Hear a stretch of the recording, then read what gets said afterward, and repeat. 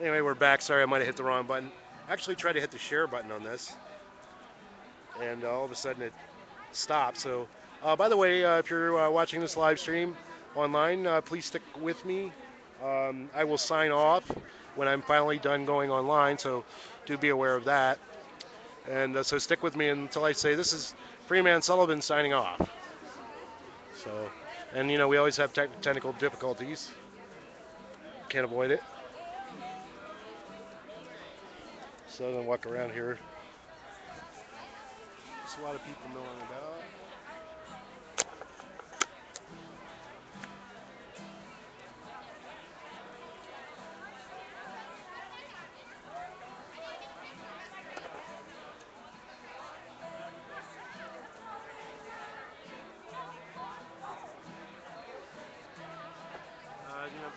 If you would like to log into the chat, let me know how the pictures are coming out and the audio visual.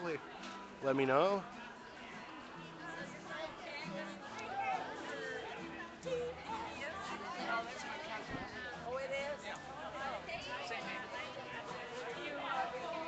I saw you in church talking.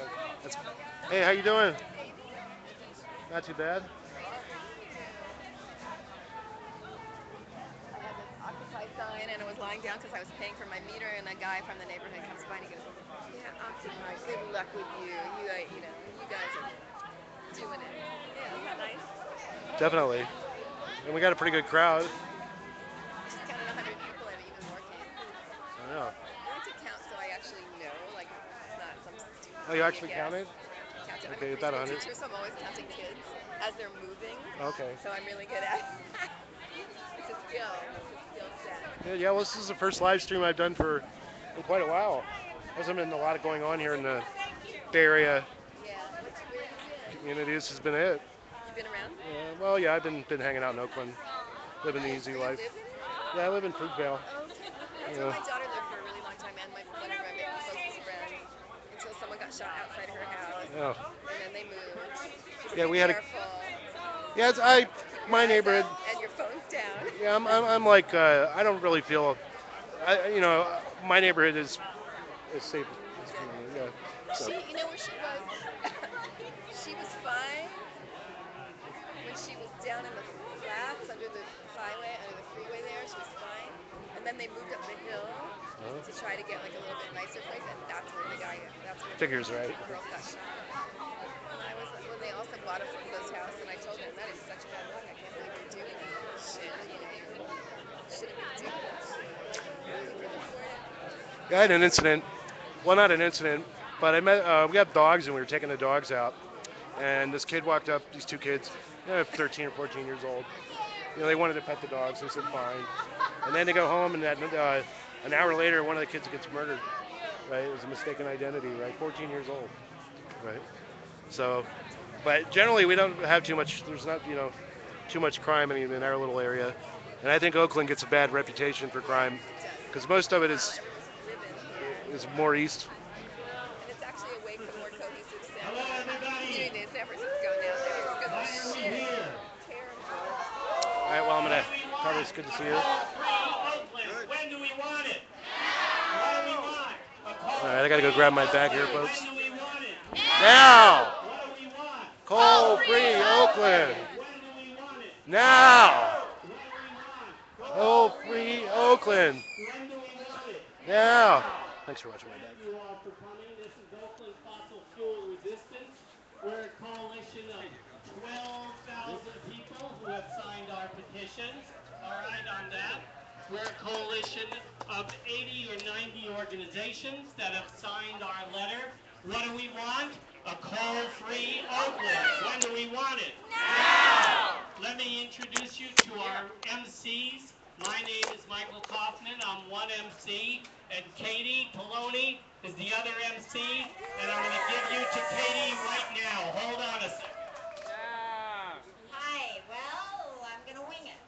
I'm going to introduce our first speaker. We're going to have a few speakers. They're not going to be long because we've got to skedaddle into the council at 5:30. So this will be nice, brief, and to the point. And I am very happy to introduce Sebastian. He's one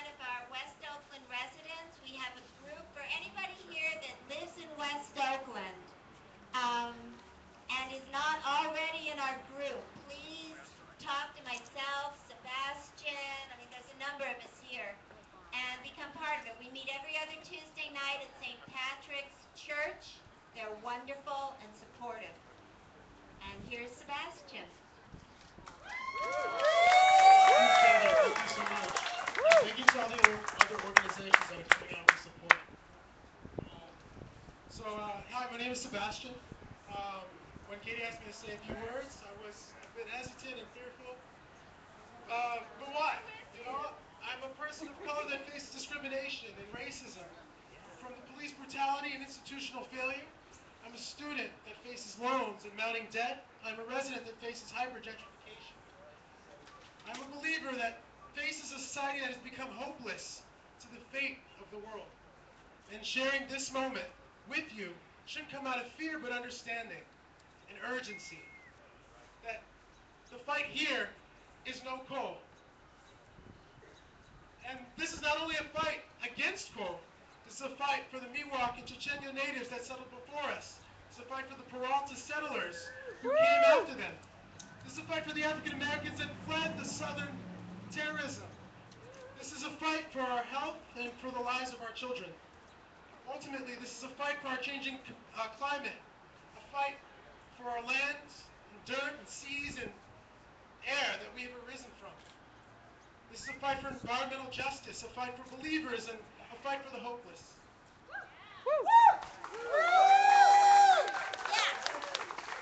This is a fight not only against coal, this is a fight for the most beautiful and most powerful race of all, the human race. And Oakland has no more space for the marginalization of minorities by the developers under the guise of urban renewal. Oakland has no more space for environmental injustice. No more space for injustice of any kind. In my deepest moments of fear, I recite this quote. Our deepest fear is not that we are inadequate. Our deepest fear is that we are powerful beyond measure. It is our light, not our darkness, that we fear most. And your playing small does not serve the world. There is nothing enlightened about shrinking so that other people won't feel insecure around you. Right? Right. And it's not just in some of us, it is in everyone. And when we let our own light shine, we unconsciously give other people permission to do the same. And as we're liberated from our own fear, our presence automatically liberates others. So I'd like to thank you for being present here and fighting coal. Thank you.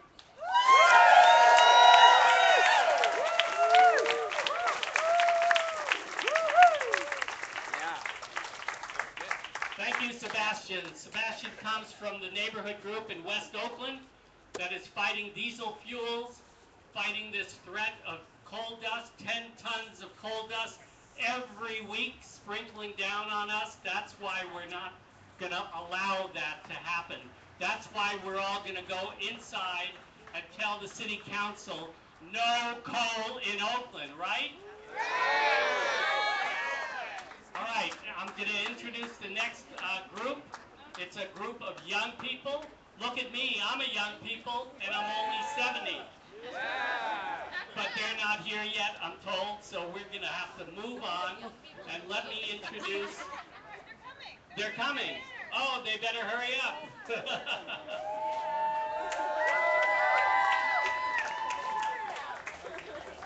While they're coming, you may have this chant in your hands right now.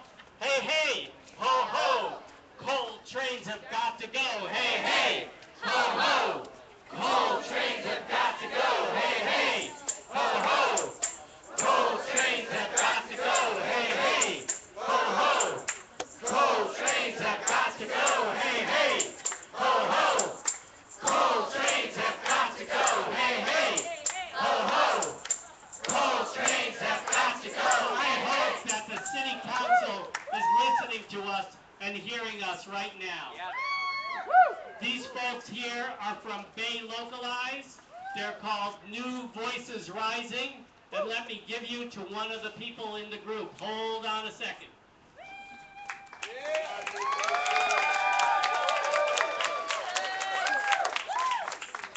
afternoon. My name is Allison Din. I'm 16 years old and I live in East Oakland. We are from the Summer Climate Justice Leadership Academy. We're made up of youth from different parts of Oakland. We want to achieve environmental justice locally through education so we can develop solutions. We're here to address the issue of how coal exports are impacting low-income communities. By exporting this coal, the city will be allowing 26 million tons of CO2 emissions into our air. Low-income communities are slowly dying out and no one seems to care while the wealthy get to buy their own air. Not all of us have the resources or the money to live a healthy life. By exploiting this coal, the city is allowing pollution to happen, making it difficult for a future to happen. The mayor is putting all these pollutants into our community without thinking of how this will affect us. She just wants to profit. Everything has a price tag, even our lives. Communities such as West Oakland and North Richmond are impacted by urban pollution, putting them at a greater risk. It's not a coincidence that it's happening in low-income communities. It's unfair. We all deserve a healthy community for us and for our future generations. The color of our skin, where we live, or how much we make should not dictate if we get to live a long, healthy lifestyle. The better we all do. Hi, my name is Ky- Hi, my name is Kyrie Servine. I am 15 years old, and I have come today to express how I feel about the new coal exports.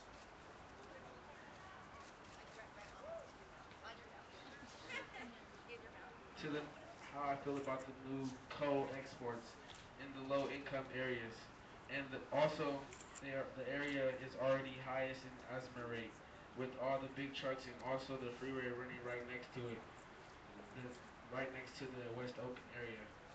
Me and my fellow youth, are opposed to the coal exports.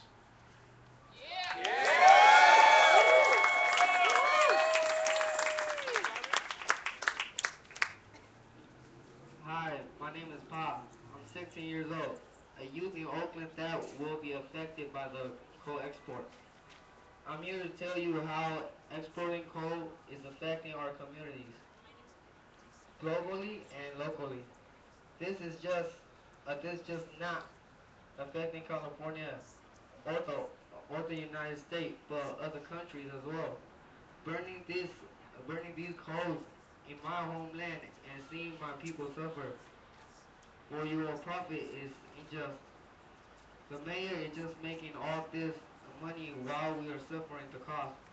Pollution will never end if we allow this to go through.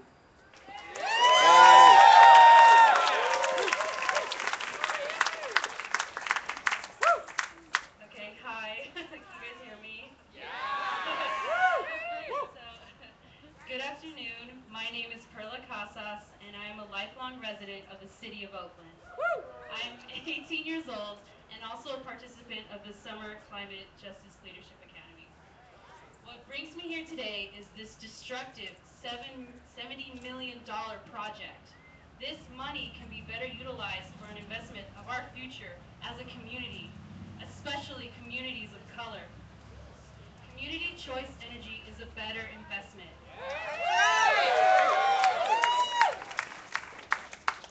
It creates jobs, more than 24,000 job years over 10 years, amounting to an average yearly employment of 2,400 full-time jobs. It pays you back by generating about 865 million in net revenue over 10 years, money that stays in the local economy and could be reinvested in accordance with the policies established by a representative board of directors. It is sustainable, offering renewable energy content starting at 33%, rising to 65% by 2025. Please stand with me against coal exports in Oakland and for clean energy jobs.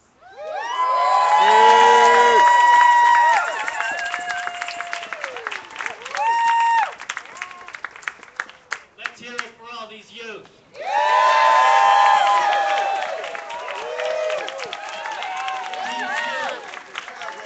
And you These can youth are under attack. see we got Our city is under attack. What do when our city is under attack? We stand up, we fight back. When our city's under attack, what do? When our city's under attack, what do? All right, thank you very much. I need everybody to hold up your signs. Now we can see the signs. Now we can see the 300 people who are here. Thank you all for coming. This is fabulous. It looks great. Everybody's got a camera. Take a picture. Let me introduce you again to Katie Poloni, our leader from West Oakland, our leader in Oakland, who will introduce a very important speaker. Hold on a second. Hi. I've known Reverend Daniel Buford for about 4 years now, but his fight for social justice goes back decades. And beyond saying that he is Reverend Daniel Buford from Allen Temple Baptist Church, I want to say he is also an artist, which I just found out recently. And if you want to see an amazing exhibit for Black History Month that includes art, go to Allen Temple Baptist Church. Yeah. Thank you. Thank you. First, giving honor to God, the beneficent and the merciful one, the one God to whom praise is due forever. The earth is the Lord's and the fullness thereof, the world and they that dwell therein. I say these words because I'm here as a warrior for peace on earth as well as a warrior for peace with earth. Warrior for peace on earth. We have battled around issues of police brutality. We battled around issues of gentrification and transportation. But then as a warrior for peace with the earth, we have battled to make it known that we live in a toxic triangle here in the Bay Area if you live in Richmond, Hunters Point, or any part of Oakland. As a warrior for peace with the earth, we have battled against the Home Depot, Walmart-sized mega crematorium that they tried to build here and that the city council almost let happen, that they might let happen if we let it slip through. Still. And as a person who has worked for peace on earth, as well as peace with the earth, we have been concerned about all of the toxins that go into our community. So I want to state something that hasn't been stated yet, but is fairly obvious. Some of you heard earlier that there was a song that was being played by Hugh Masekela. And if you look it up on YouTube, it's a song called Stimula, but it's called the Coal Train song. And he talks about the effects of the diamond mines, the coal mines, the bauxite mines, and other mineral extraction ventures in South Africa. So that as we talk about no coal here in Oakland, let's remember that there is a cost even at the point of extraction. There's a cost for the coal miners because of the conditions that they have to work in and the health aspects of what they have to work in. There's a cost right there. So let us not be so selfish about we not wanting coal here and know that the only reason it can come here is because somebody had to dig it out of the mine because they didn't have any choice for any other kind of job because they had to dig it out of the earth. So let's not forget that other aspect of the coal mining process. Another aspect of the coal mining process that I would like to share with you, to remind you of, and just to think about since we're here in California, and what is it that we're most in need of other than justice in California, but water. So you knew that without rehearsing that. Been here long enough. But water is used in the coal extraction process. Water is used in the coal transportation process. Water is used in the coal cleaning process. Water is used in the steam energy process. Water is used in the slurry and the storage of coal mining waste. Water with the pollutants from coal that's been oxidized and carbonized and sent up into the air.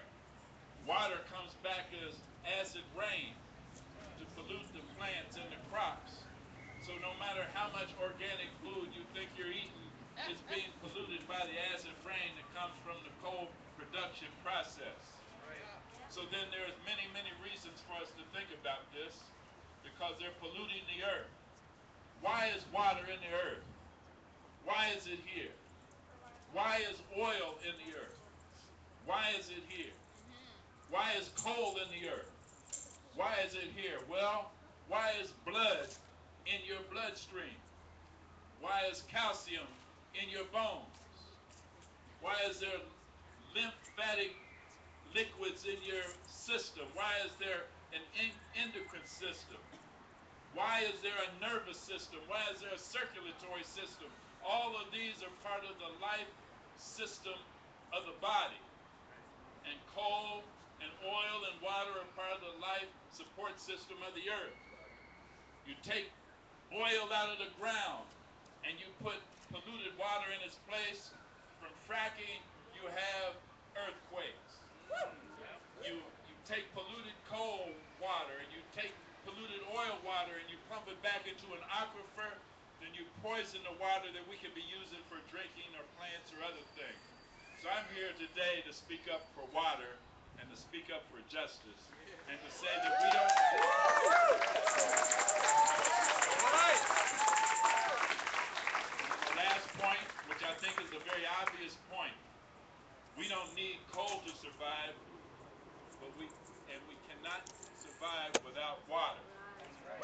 There's a satellite right now that's orbiting the Earth from 1,000 miles away, 1,000,000 miles or however many miles they got it up there. It's a long way away. And it looks back at the Earth. The dominant feature when you see the Earth is not coal, but water. Thank you. Thank you, Reverend Buford. Let me introduce you now to our favorite singing group in Oakland, in Berkeley, in the East Bay, Acapella.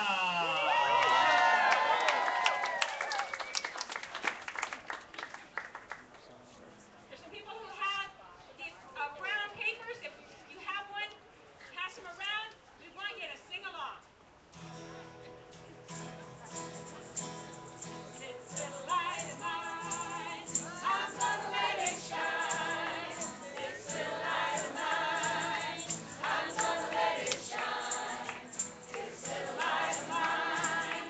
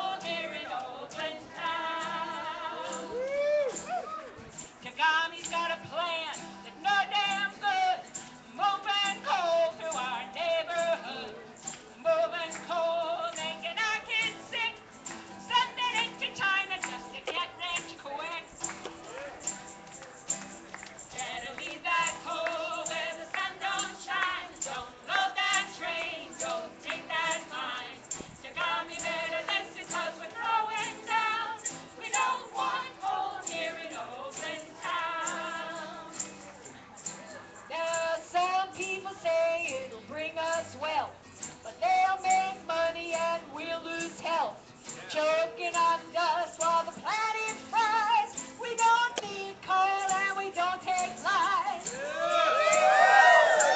don't shine, don't load that train, don't take that mine.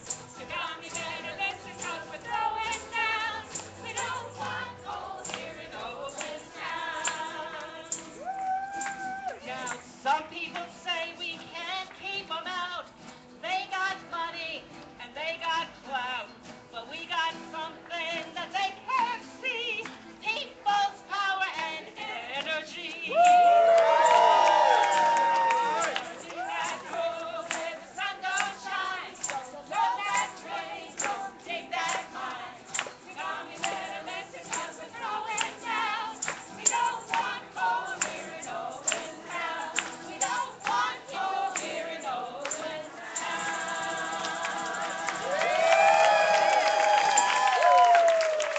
That's acapella. Acapella. Let me see your signs. Thank you, acapella.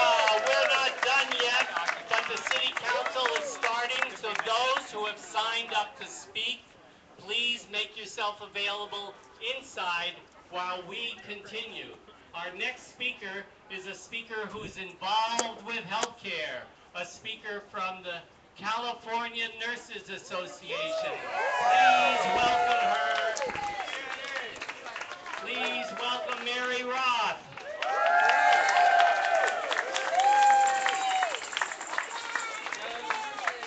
Good evening, everybody. Thanks for coming out. Okay, we're all here for the same reason. I live in Richmond, and we're having a lot of the same stuff going on. Coal cars, sitting around, the wind's blowing, people are breathing particulate matter. We are being just abused by the big corporations. We need coal out of our town. We need it out of Oakland, out of Richmond, off the planet. People's breathing, their heart conditions. Every day I see the results of us breathing particulate matter. It's really disgusting. Okay, in here, sorry. Okay, we're here every single day. I see the effects of particulate matter. Children with asthma, low birth weight babies, cardiac disease. People wind up in the emergency room with breathing crisis because they are breathing polluted air, particulate matter. So we need social justice, we need environmental justice, we need our planet, our future, our health. Yay! Thank you, Mary. Thank you, DNA. Our final speaker, our last speaker, has been a leader in our community for decades, literally, fighting for the health of people in West Oakland, fighting for the benefits for Oakland from the Port of Oakland. May I introduce to you Ms. Margaret Gordon, former commissioner of the Oakland Port. Here you go, Margaret. Okay, hello everyone. I'm gonna tell you a story that I've been engaged in for the almost the last 10 years. I was one of the first community members who was under the Governor Arnold Schwarzenegger Integrated Action Committee around goods movement. So I want to tell that the city has backed up to stop this coal from the California Air Resources Board. They have the backup. They have the backup to use in terms of health and safety because it's there. But if they refuse to use it by law, by just the guidance that has been put out there to stop and reduce emission reduction, it's a shame. They need to be shamed, shamed, shamed. Because they have the ability to use health and safety to stop any coal terminal, coal trains to coming in to Oakland. Thank you.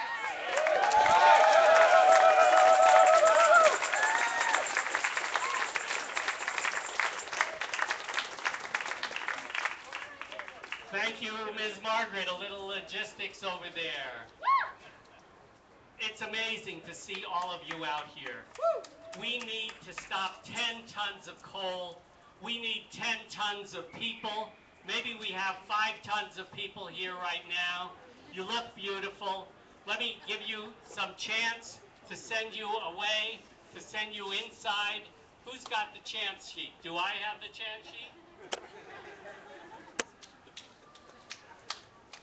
What we're going inside to do is to make sure that the Oakland City Council says no to coal. They will be saying that, we hope, on September 21st. You need to all come back here on September 21st for the next City Council meeting where we will say again, no to coal. And we're going to say no to coal just like this. When our city's under attack, what do we do? Stand up, fight back! When our city's under attack, what do we do? Stand up, fight back! When our city's under attack, what do we do? Stand up, fight back! When our city's under attack, what do we do? Stand up, fight back! Thank you very much, everybody, for coming. Please go inside and watch your city council, but you have to go inside by going around the side door over there on 14th Street. You can't come in this way. Thank you again, everybody, for coming. All right. Hey, folks, There you have it. while you're heading inside, they are doing security screening because we had this protest outside. So if you have a poster or something you want to leave outside and come back to get, you can leave it right here. Time to go sit down. Alright? Also, we are going to come back after Anyway, take a brief seat over here. You're in Oakland with Freeman Sullivan. I'm glad that you were here to watch at our coal-free Oakland rally here. And you can take a look at this ugly mug here just a second. We have a couple of numbers for you to call, so let me pull those out. And since nobody entered in on the chat, I can't enter anything on chat. But if you're really pissed about this, and you're like me, you're proactive, number to call, and this is a direct line into Phil Tagami's office. He's the CEO of California Capital and Investment Group, the group that was tasked with developing the Oakland Army base. And his telephone number is 510-463-6364. And let me read that again. That's 510-463-6364. And that's the number to Phil Tagami, the main developer. And there's another number here you can call. And this is to the California Capital and Investment Group. This is the main line. And that number is 510-268-8500. And just call and let them know how you feel that you don't want Oakland to have to bear the brunt of having coal shipped through the community here. It's like a bomb that's waiting to go off. So if you could do that, make a call. It only takes a few seconds. 510-463-6364. So this is Freeman Sullivan, and we're going to sign off now. And because a bunch of folks are going to be going into the city council meeting. And the mayor has already stated that she does not want coal to be shipped through Oakland from Utah. So at least we have that on our side. And a number of the Oakland city councilmen have already spoken about this and also said that voiced their opposition to this plan. And just for a little note, Phil Tagami's office is in that fourth floor of the building across the street. So there you go. Anyway, this is Freeman Sullivan signing off. Much love and much peace.